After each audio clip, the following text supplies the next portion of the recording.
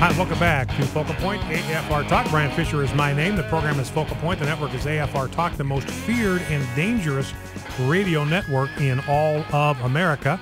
And I'm honored to welcome to our decision maker line one of the men who may be as responsible as I am for making this a dangerous radio network, and that is my good friend and colleague, fellow talk show host here on AFR Talk, Kevin McCullough. Kevin, welcome to Focal Point with Brian Fisher. Happy Election Day, sir. I'm assuming you got out and voted before you did your show today. I did, as a matter of fact, and I was telling my listening audience, Kevin, I had no idea until I went to vote. You know, Roger Wicker's the incumbent Republican. I didn't even know the name of the Democrat that was running against him because the guy's not run any sort of a campaign. Haven't seen an ad. I didn't even know the name of the guy that was running against him. You know the name of the guy that's running against the incumbent Republican senator in Mississippi? It's Albert N. Gore Jr. Al Gore Jr. But it's not. Isn't that crazy? Yes, no relation to Al Gore whatsoever. Completely different Gore. He thinks they might be distantly related sometime back to the days of William the Bruce or something like that. Anyway, Kevin, good to have you on. Thank you. And you can kind of bring us a little bit of regional perspective. And I wanted to start with something, Kevin. I set this soundbite up in the last segment, and I didn't play it, so I want to start off with this because it has to do with this whole issue of voter fraud, and maybe we can talk about that. I know you've done some posting on your Facebook page about some of what we've seen with poll watchers in Philadelphia, places like that, so we'll kick that around a little bit. But it's interesting to me to listen to Howard Dean, what he has to say here, and it seems like the Democrats are the ones that are out there taking the lead, trying to create this template that the election could be stolen from Barack Obama. Let's listen. This is Howard Dean this morning. In Pennsylvania, people are standing outside the polls asking for their IDs. The federal judges enjoin them from doing that, but that's what's happening. I have a voter in my family who went to vote and was required to cast a provisional ballot even though they were registered to vote. So, you know, this stuff is going on. We've seen this before. We've seen this movie before. There's a group of people in this country who think that their winning is more important than everybody voting, and I think that's wrong. Chuck Todd, do you have a question for the governor? Governor, I mean, that's a big charge. I mean, do you think the president do you believe if he loses Ohio, it'll be because of voting irregularities? I do. I think that's the only way he loses Ohio? That's correct. Given the vote and the leading of the polls in Ohio, the only way he can lose is if people are prevented from casting their ballots, either by voting machines that aren't functioning right or other forms of harassment. So, Kevin, what do you make of that? It seems like, how do you react to Howard Dean saying the voter fraud and intimidation is being carried out by Republicans?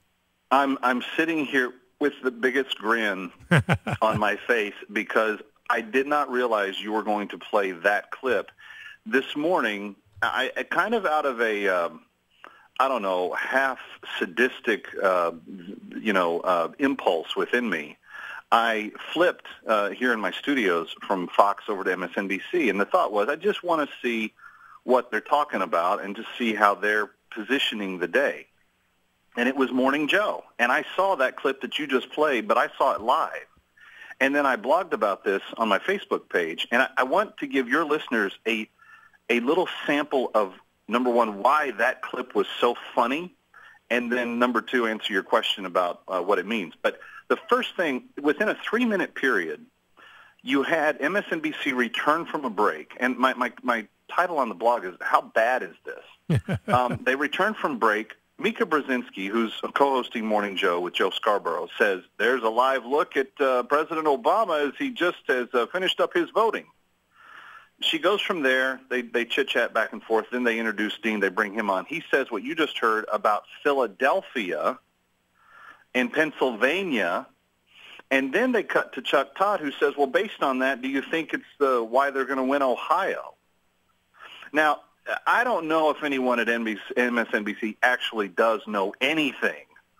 But I know, for instance, that Mika Brzezinski did not know that President Obama voted early on October the 29th, and the footage that they were showing was him walking into a campaign office, not him a live look at his ballot, him casting his ballot. Number two, Dean talking about Philadelphia and talking about how this terrible, this terrible harassment's going on. What are they doing? What's so terrible? Oh, they've asked people to show who they are. That. Oh, well, most people don't think that's harassment. And then lastly, Chuck Todd, evidently confused with what Howard Dean's talking about, asks him about Ohio and saying, well, that thing that they're doing right there, is that how they're going? How can voter harassment in Philadelphia carry over to Ohio? I don't understand. I don't follow. But I know one thing. I was dumber at the end of 3 minutes for having watched MSNBC, and I quickly grabbed my remote and turned it back to Fox to get back up to speed on actually even and fair balanced debate. It was just, Jeff, it was insane. Do we still have that we're all dumber now audio clip anywhere in the queue? Do we have that? If Jeff can find that, we'll play that here. Maybe we'll replay the Howard Dean clip, and then we'll play the commentary on it. But you know, it was 3 minutes of sheer surreal craziness. Let's listen to the Howard Dean clip again, and then Jeff, you just play the commentary right after it. In Pennsylvania, people are standing outside the polls asking for their IDs. The federal judges enjoined them from doing that, but that's what's happening. I have a voter in my family who went to vote and was required to cast a provisional ballot, even though they were registered to vote. So, you know, this stuff is going on. We've seen this before. We've seen this movie before. There's a group of people in this country who think that their winning is more important than everybody voting, and I think that's wrong. Chuck Todd, do you have a question for the governor? Governor, I mean, that's a big charge. I mean, do you think the president could? Do you believe if he loses Ohio, it'll be because of voting irregularities? I do. I think that's the only way he loses Ohio. That's correct. Given the vote and the leading of the polls in Ohio, the only way he can lose is if people are prevented from casting their ballots, either by voting machines that aren't functioning right or other forms of harassment. What you just said is one of the most insanely idiotic things I have ever heard.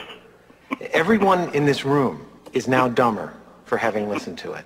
And that includes you and me, Kevin. I know I was. At the end of that 3 minutes, I was ashamed of myself for having put MSNBC on my TV screen. Now, to your question, I do think that they are positioning themselves to set up some sort of narrative. You know, election days are interesting, and we've seen this in recent history, Brian, where, you know, the narrative will be, you know, what's the turnout like early in the morning? And then in the mid-afternoon, you start getting exit polling. And people, oh, well, you know, and we know from 2000 and 2004 that the exit polling was really wrong.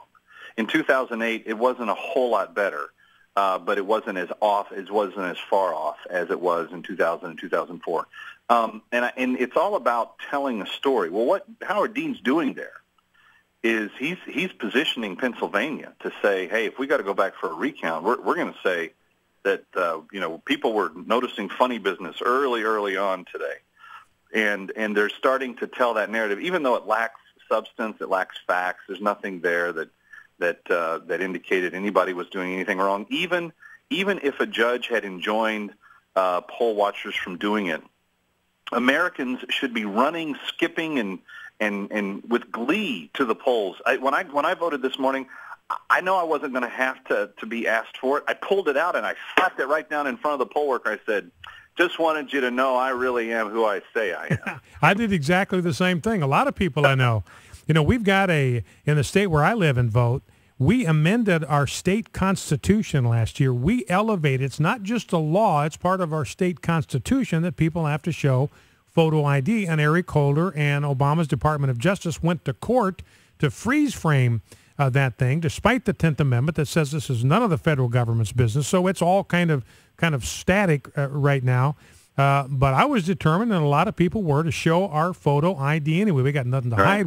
We're proud to be able to vote. We're happy to show ID to indicate that we are exactly who we claim to be. You know, and the thing I wonder about, Kevin, you know, what Howard Dean is really doing there is he's setting the stage. If Obama loses this election, he's giving a grievance to Obama supporters to believe that something has been stolen from them. Right. And somebody cheated. And yeah, that they won this by cheating. They won this through fraud.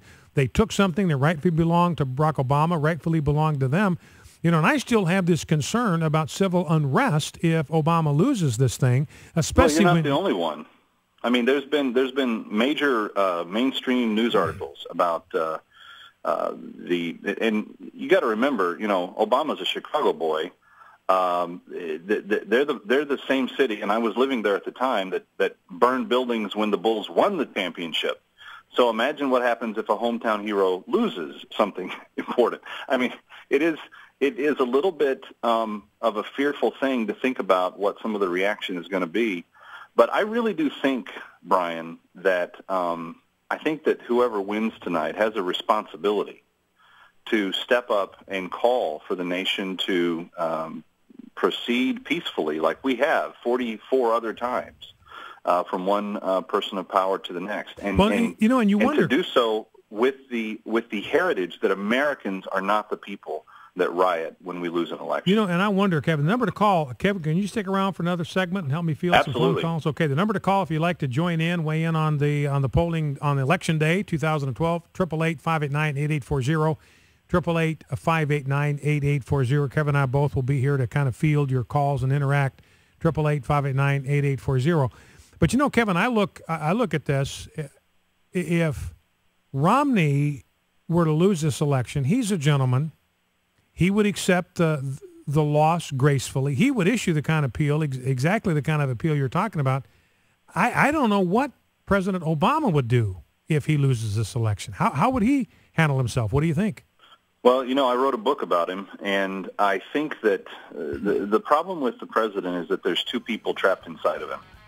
There's the person that is the loving father to his daughters and, seems to be really in love with his wife and kind of just actually is a very private person and doesn't want to be, I don't think Barack Obama ever woke up going, I hope I get to be president for 8 years. I think that there's a lot about who Obama is that is really underpinned by partisan activists and ideologues within his party. And I think that the other half of Obama, that side, the side that's motivated by those guys, is going to come out swinging and fighting if he loses. We're talking here with Kevin McCullough, host of the Kevin McCullough program right here on the American Family Radio Talk Network. We'll take your phone calls, 888-589-8840. And I share Kevin's concern if we hear any more of this revenge business from the president. Any hint that this thing was stolen could be trouble. Focal Point AFR Talk.